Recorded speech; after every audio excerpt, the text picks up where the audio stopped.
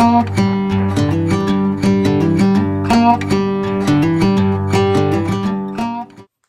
everybody, it's John here again with Greenfish Nation. Wanted to talk to you a little bit today about tackle management.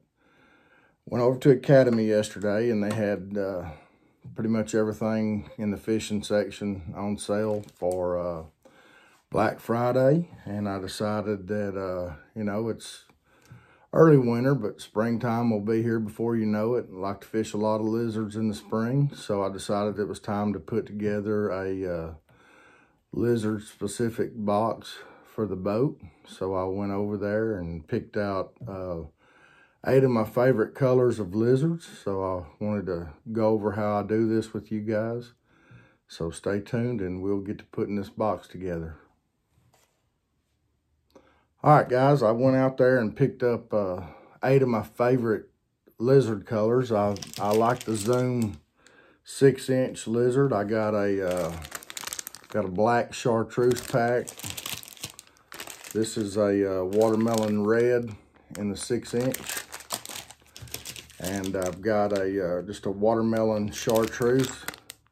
It's also in the 6-inch bait. This is a color I haven't really tried before. It's called Baby Bass. Now I've thrown it with flukes and stuff like that in that color.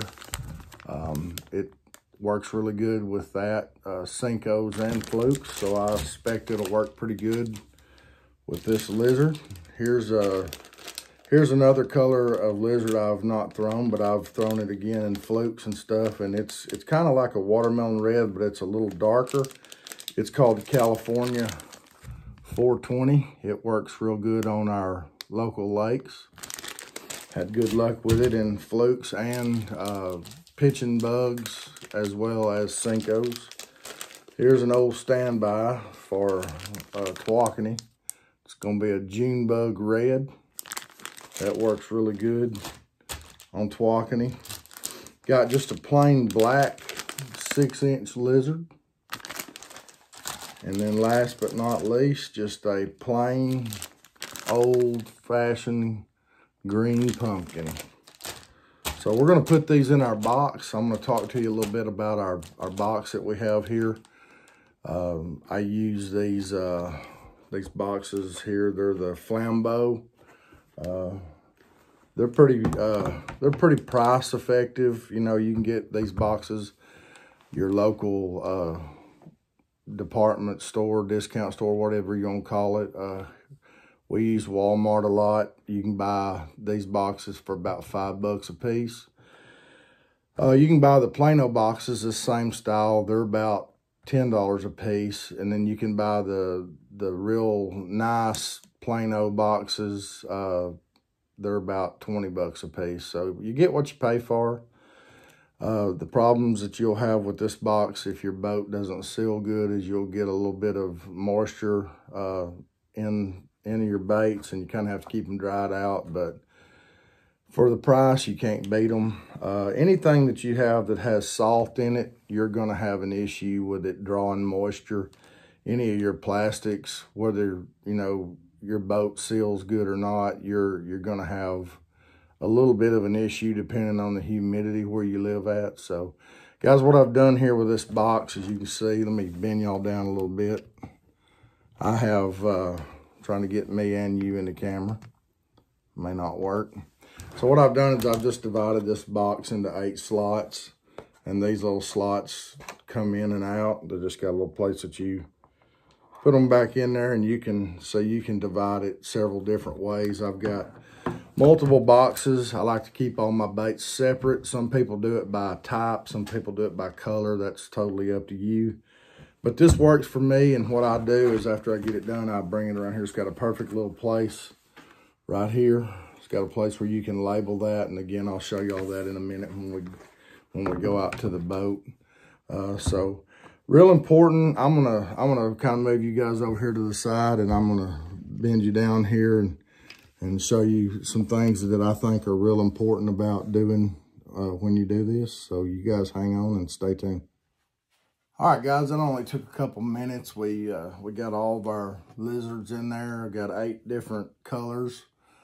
I kind of arranged them from, I don't know, from light to dark. You'll see here, if you look in this box, you'll see how everything's arranged. This is one bag in each compartment here. You could probably put up to 3 bags pretty easy without putting anything in a bind there, and have plenty of storage. So that'd give you about 30 lizards of each color in each box. That should take anybody through a day of fishing, you know, on any one particular color. If you go through 30 lizards in a day, you're really setting a hook on some fish. But if you guys will stay tuned, we'll go out and we'll look at the boat, and I'll show you kind of how I manage my tackle in the boat. So. All right, guys, thank y'all for staying with us on this video here, talking about tackle organization. Apologize if it's a little windy out here.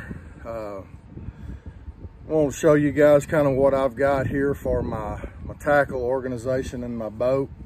I keep all of my soft baits and my hard baits in those tackle boxes that we talked about, those flambeau. I've got a couple of different boxes for my hooks and my weights, and we'll talk about that. All right, guys, you can see here I've got three columns of bait boxes. You can see each one of these has got a label on it that tells me what's in there. I got topwater crankbaits, frogs, glide baits, if you guys can see that, chatterbait, jerkbait, more crankbaits, Cinco's, Ned rigs, Magnum worms, because my little girl thinks if you throw big worms, you catch big fish. So we got some big 13-inch mans in there, curly tails. This box is a new box. It's not labeled, but it has some swim baits in it, like glide bait type swim baits. We got creature baits. I got Kitex, and these are the boxes I was telling you about for my weights and my hooks. We'll talk about those in a minute. This is the brand new box that we just done for the lizards. I've got my jigs, flukes, swim baits, trick worms, throw a lot of trick worms here, flipping bugs, and then we've got scum frogs, and there's a few other things in that scum frog box. That's kind of a miscellaneous box, but that's how we organize all of the tackle. Eventually it all goes into this hole here in the center of the boat. That way everything's right there where I can get a hold of it. It's all stacked in there edgeways with the labels all facing the same direction and facing up. I want to talk to you guys about my box that I have here for my hooks. It is a plain old box. I'm sorry I don't recall the number. But it's a thin Plano box. It also has it's a model 3740-1. I'll try to link all this stuff in the description down at the bottom for you guys. But this box has a rubber seal around the edge of it, and that keeps all your hooks and weights from getting any moisture in there with them. It has a triple latch on it.